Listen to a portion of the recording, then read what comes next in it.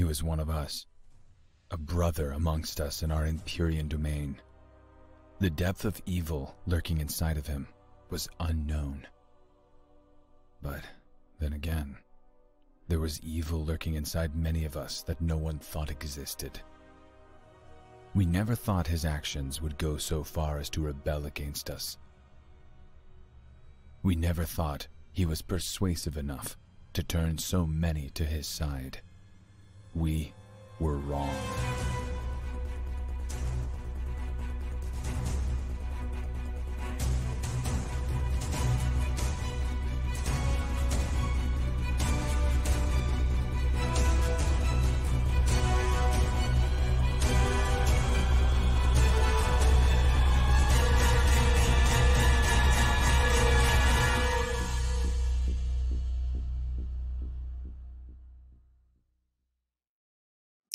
Hi, everybody. So we're here to keep the discussion going about my book, The Genesis of Seven.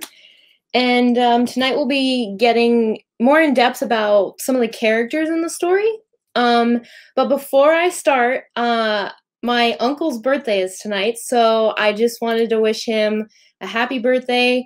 I don't know if he's on yet, but he might be on, and I hope he's having a great day and a great night, and just wanted to give him a shout out before we get into talking about my book. So yeah, today marks a month since my book released on July 7th, and it's been great so far. We've had people worldwide interested in it, and we've sold probably nearly almost 250 copies so far. So it's been going really well. And so tonight, though, I want to make this chat more about getting to know some of the characters in my book. And I thought the best way to start off would be to get into pronouncing some of the names, because I know if you've started reading or if you haven't started reading, some of the character names are a little odd. So I figured I'd jump into that, and then I'd get more into getting to know the narrators, because there are 4 characters that have point of view chapters in the book. And then we'll get to any questions you have, and we are going to be doing a live giveaway again tonight, so we'll get that link posted in the chat or the comments. And I think that will start posting. And we will also, yeah, there's the link now. We will also, yeah, so at the end, I will also be taking any questions you have. So if you have questions now, you could start posting them in the comments. If you don't have questions and want to wait till later to think of some while I start talking, then you could post them whenever you'd like. So I wanted to start off by going through pronouncing some of the character names. And so I figured I'd start with the angels in heaven. So the main angels throughout the whole book are the 7 listed here. So we have Gabriel, Michael, Raphael, Uriel, Chamuel, Jophiel, and Zachiel. And these are the 7 archangels that are actually on earth, and they're also in heaven, but they come to earth, and they're pretty much the 7 angels that the book revolves around, and why I named the Genesis of 7. That's the 7. So then we also have the characters, some more angels that are in heaven, so some major characters in heaven. So we have so Samael is actually Satan's angel name. So this is the name he had when he was still in heaven and he hadn't fallen yet. Seraphiel is actually a female angel, and she is very high ranking, and she has a really important role in heaven, and she's featured in the book. And then we have Metatron, Raziel, Sandalphon, Zaphkiel. That one, the T is silent, so just kind of read from the Z on. So it's Zaphkiel, and then Ariel. And these are also major characters that are featured in heaven. And I don't want to give too much away, and I don't want to tell you too much about them, but the the last 5 listed on this list here are actually on a council in heaven. So that's a little bit of a sneak peek of what's to come in the book. And then some other minor characters we have that are also in heaven are Araziel, Cassiel, Haniel, and Griel. So just so you kind of get a sense of how to say their names, because they're definitely spelled oddly and not normal names. And the other thing I wanted to mention, I'm going to put some of these slides back up. So the 7 archangels, there are all male angels. And then, so some of the major characters here, so Samael is male, Seraphiel's female, Metatron, Raziel, Sandalphon are all male angels, and then Zaphkiel and Ariel are female angels. And then here, Araziel and Cassiel are male angels, and Haniel and Griel are female angels. And then I also want to get into pronouncing some of the angel names in hell, because they're also definitely not normal names. So some we have here. So we have Satan, Lucifer, Leviathan, Beelzebub, Mammon, Asmodeus, Belphegor, and then there's Lilith. And so Lilith I threw on here because she's featured most predominantly in hell, even though she's not necessarily an angel. But all of these angels here are male other than Lilith. And then some secondary characters that we have featured in hell. So we have Astrid and Tabitha. They are female, and they are actually spirits that reside in hell. Then we have Cerberus, which is actually from the myths. He's the 3-headed hellhound that resides in hell. And then we have Abaddon. She's a female fallen angel. Murmur, Mulciber, Balberith, they're all male fallen angels. And then Haborum is also a female fallen angel. And essentially, all these characters, so they reside in hell, and I figured I wanted to feature them because they all kind of do some jobs that Satan gives them throughout the book and the chapters. So they're a little important, and they're featured a lot. So, and I also wanted everybody to get more comfortable with the names, because like I said, they are not normal. So getting back to the 7 main archangels, one thing that I don't think is entirely apparent when you, if you haven't read yet, is that so the angels, these 7 archangels do come to Earth, and I've said before that they've assimilated into society, and so that means a lot of different things. So that means, you know, they are taking on jobs within human society, and they also have kind of like homes within human society. But the interesting thing, and the other part I haven't touched on yet, is that what I mean by assimilating into society, I also mean that they take on the nationalities, characteristics, and cultures of the locations that they're located in. So they are spread throughout the whole world, and they reflect that diversity in who they are. So this is a good time. I will just remind everybody one more time that if you have questions, you could post them in the comments, because we'll get to those at the end. And then we also are doing the giveaway. So if you want to get the giveaway I didn't mention. So the giveaway will be a paperback copy, a signed paperback copy of the book. And it will also feature some of the merchandise that I've shown before. So like the tote bag, all the pins, and in the little feather pouch with the pen. And then you'll also get the little passport with the sticker sheet. So the link is still in the comments, and I think it's pretty far at the top, so you should still be able to find it, and we just posted it again. So moving on, I wanted to just let you get to know a little bit more about the 4 main narrators in the book. So let me get to this page. Okay, so the four main narrators in the book are Jordan, Gabriel, Michael, and Satan.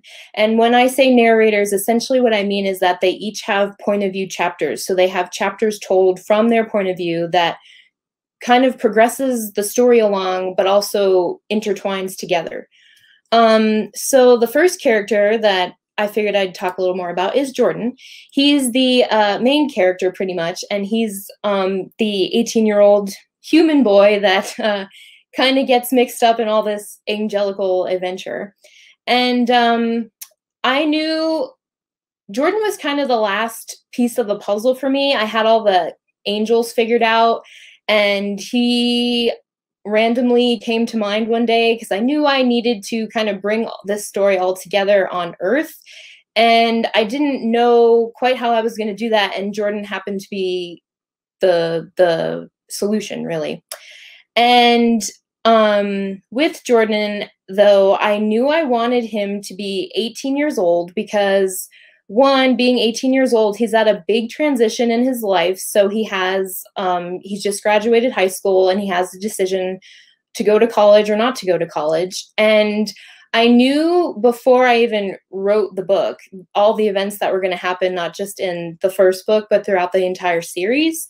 So I knew it was going to be pretty difficult for him to be younger than 18 because he'd have to be juggling somehow a worldwide angelic have to save the world adventure with school and kind of required school because it's high school. So that's why I wanted him to be 18. I wanted him to be done with high school and to be moving on into adulthood. And so that was what made me decide to make him that age. And then Jordan, ultimately, he does want to go to college, but he does have this mysterious call to help others. And because of that, he puts off college. And it happens to be a good thing for this because then he does get mixed up with the angels and goes on this crazy adventure. So I didn't want to have to kind of have this conflicting narrative with him. I didn't want him to have to make some ultimatum between going with the angels or having to stay back and deal with kind of just real world reality. So that was my choice in kind of making him the age he was. But like I touched on, he is motivated by helping others. And that makes him very selfless, which is probably his biggest strength. He cares so much about others that he doesn't worry about himself. And in the same sense, it's also his greatest weakness because even though, he wants to help others, he doesn't care about himself. And sometimes he gets in, I would say, some predicaments where he's worried about the angels so much that he doesn't think about himself, and then he winds up getting hurt. So in a way, it's his greatest strength, and it's also his greatest weakness. But he's a really kind, loyal, and adventurous kid. I mean, he is pretty, I would say, open-minded to the whole angelic situation. He's a little, I would say at first it takes him a little while to come around, but not too long. I would say it's about maybe a chapter, if not maybe a chapter and a half. But he's really open-minded to the whole situation and takes it as well as anybody could when they are just thrown into this situation and realize that angels are here among us on Earth. So moving into another point of view character, I'm going to talk now about Gabriel. So Gabriel is one of the 7 archangels, and he's on Earth. And Gabriel is actually the first archangel that Jordan meets. And all along with Gabriel, he was kind of the first angel that started it all for me, in terms of the story and wanting to write the story, and his voice was the first that came to me. And so in my head, Gabriel was always the one who was kind of very, very serious and formal, and in heaven and also on Earth. And he's the one who his core motivation is all about, duty. He has a duty. He had a duty in heaven that he carried out and fulfilled. And that duty then was brought down with him to Earth. He was, told to come to Earth to fulfill a purpose. And that he hasn't forgotten that purpose. And he's one of the I would say the only angels on earth that definitely can't forget the past. The events that happen in heaven kind of follow him to earth and everywhere he goes, really. And so he has a great sense of acting on responsibility. So he feels very responsible about everything that happens. And in a way, he's also very empathic. So he feels everything. And I would say because of that, he kind of takes, I don't want to say he takes things personally, but it is personal for him because he just feels like he has to uphold the mission that he was given and really created for. And so throughout the whole book, that's the kind of the driving force for him. And Jordan just happens to kind of go along and take this journey with Gabriel, but it's ultimately Gabriel that knows he has to finish what he was sent here to do. In the same sense, I would say, moving on to my next narrator, is Michael. And Michael, I would say, is similar in that he is motivated by duty. He knew he had a duty in heaven, and he knew that duty would he'd have to keep that duty and carry it out on earth. And he also acts on a sense of great responsibility. But I think what differs between Michael and Gabriel is that, like I was hinting at with Gabriel, he is very empathic and feels kind of everything, not only his own emotions, but emotions around him. So he's acting on a sense of responsibility to essentially, I would say, try and help the whole entire world, while Michael is acting on a sense of responsibility to pretty much overcome the enemy, which in this case is Satan and the fallen.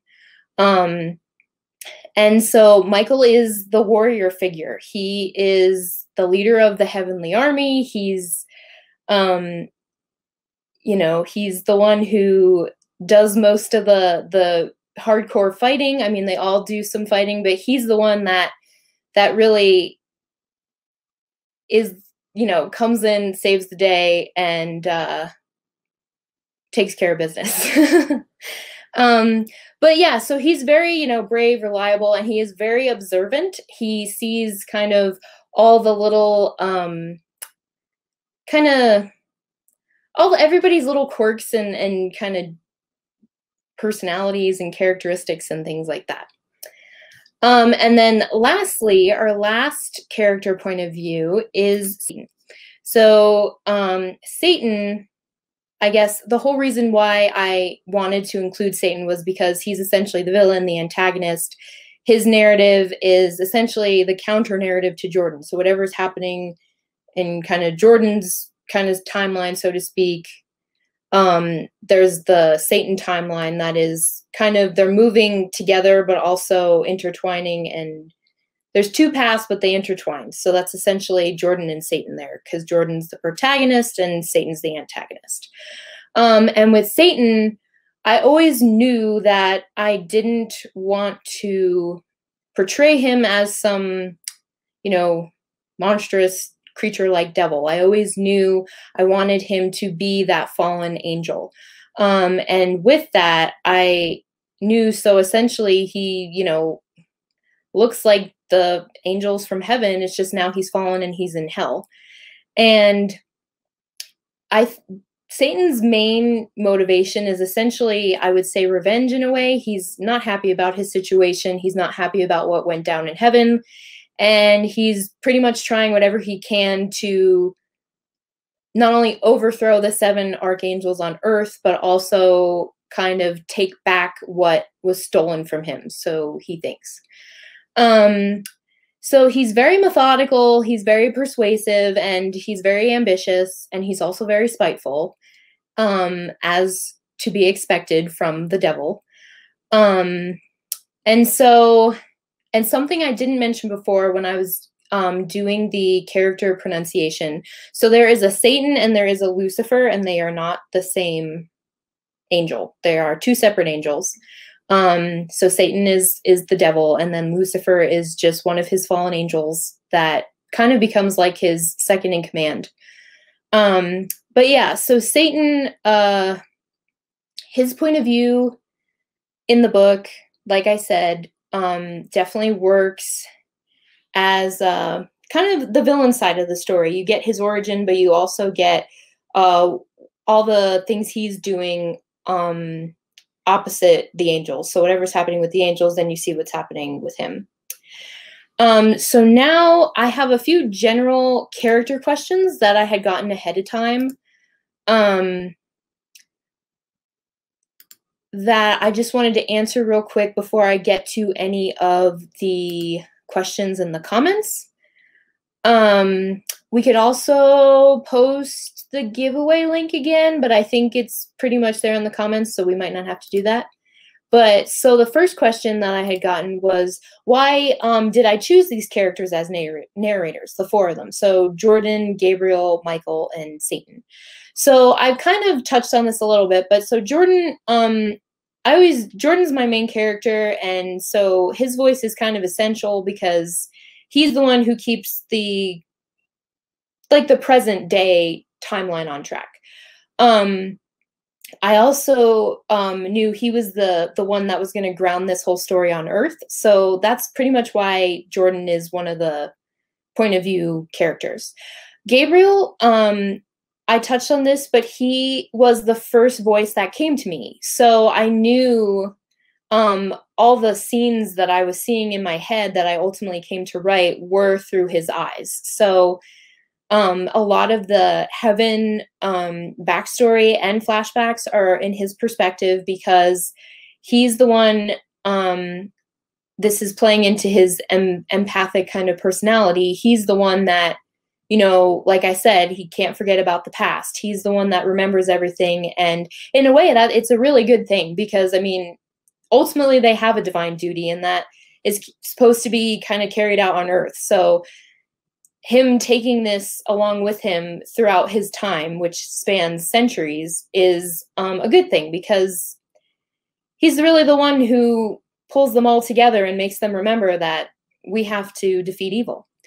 And then Michael, I always knew he was going to be a point of view character because the relationship between Michael and Satan is very much a very, it's a brotherhood. It's a very, I don't know what the word is I'm looking for. It's a very tight-knit brotherhood.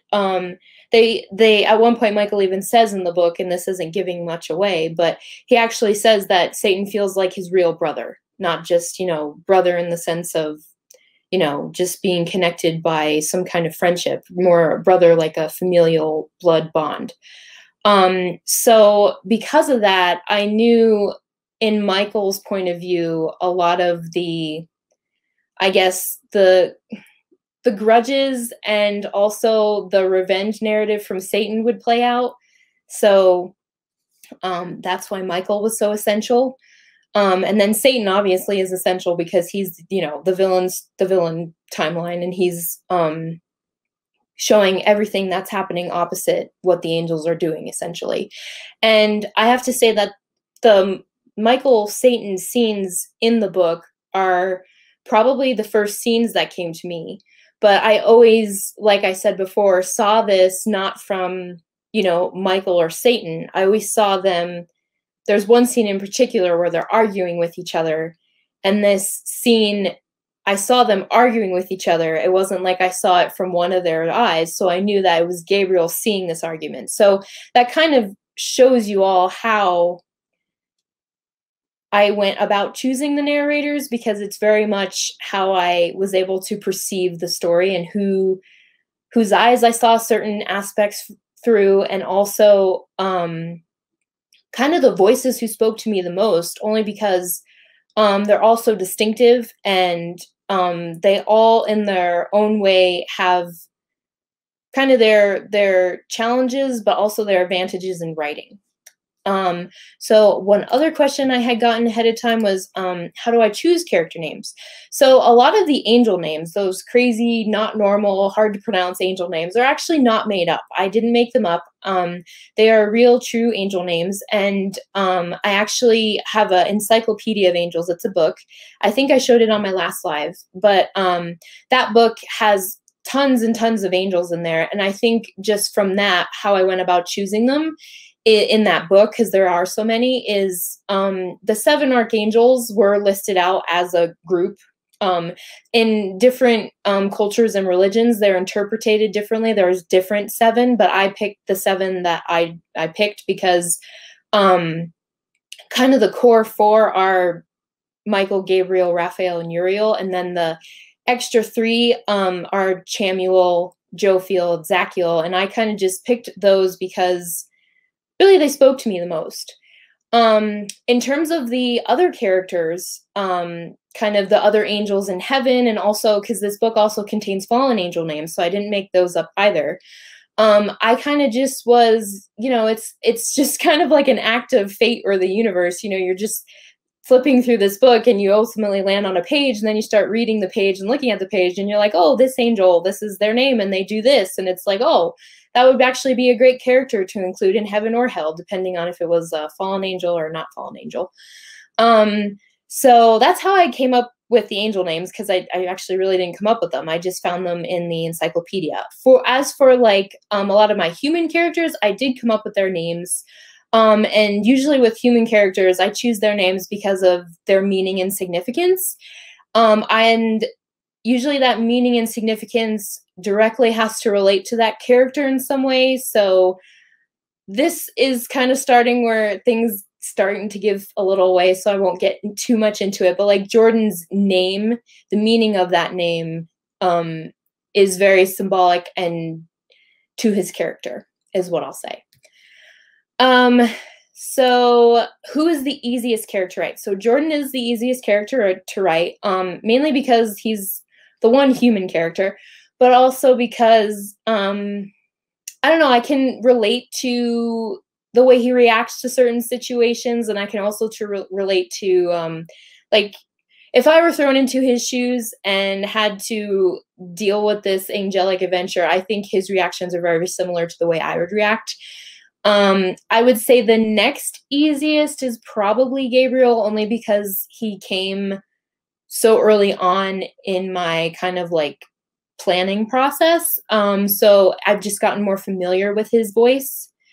And then hand in hand with that, who is the hardest character to write? Ultimately, the hardest character to write is Satan by far. He is not easy whatsoever. I remember when I first had to start writing his chapters, I could not get his voice. I could not get his tone down. And on top of that, I write them in the first person. So it's like I go and do this and I go and do that, rather than kind of detaching yourself and just saying, Satan goes and does this and Satan goes and does that. That would actually have been a little bit easier. But the fact that you're writing from the I perspective, you have to be in his head. And it's just not easy. Like I said earlier, he's very spiteful and he's very set on revenge. So it's definitely like a 360 between him and Jordan and the other angels. And then, I mean, second hardest is, I don't know, maybe Michael. It took a while for me to pin down his voice, because when I first wrote the book, I didn't have as many chapters from his perspective. And then when I went back and edited it, I added more from his perspective, and I think I just had to get more used to it. Now he's fairly easy to write, but Satan remains the hardest, because even now it's trying to throw yourself back into it. It takes me the longest to finish his chapters, and his chapters are the ones that needed to be edited most. Okay, so I'm just gonna see now if there are any questions in the chat.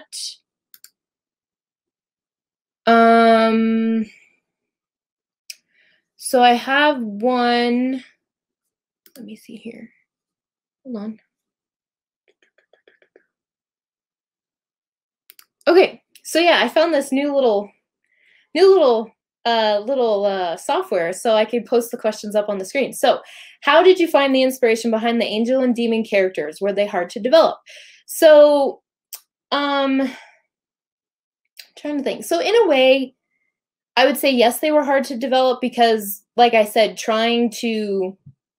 in my head, I had an idea of what I wanted the angel and demon characters to be, but then ultimately, like I said, trying to find actual angels in that encyclopedia of angels that fit what I had in my head, and also, just trying to match the vision I had in my head to actual, like, kind of historical fact was definitely hard to develop. I think it's gotten easier as I've gone along because I've gotten more familiar with kind of the angel lore and things like that. I would say though, you have to be really, I would say, open and to your imagination. And don't kind of really shoot anything down, because I get these wild and crazy ideas sometimes, and I'm just like, okay, we're gonna put this in the book, and then or a certain character, and what I'm thinking of most is Hell, because there are a lot of extra characters I added in Hell that weren't there originally when I wrote it, and coming up with those like side minor demon characters was definitely hard because it's like, okay, what do they do? Why are they important? And trying to figure that out, isn't always easy, but it's getting easier as we go on. Let's see. I don't know if we have any other questions. I don't think we do. Okay, so I'm gonna check on the giveaway. I didn't anticipate this chat being as long as the other one. I just figured I'd jump on and tell you a little bit more about the characters, but let's see how the giveaway is doing. If anybody entered.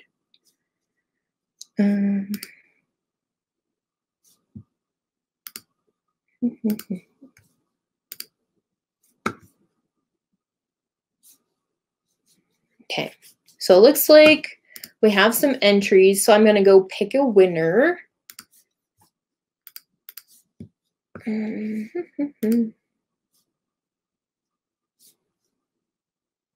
Okay, yeah, so we have a winner for the giveaway, and it is Lisa Wilkins.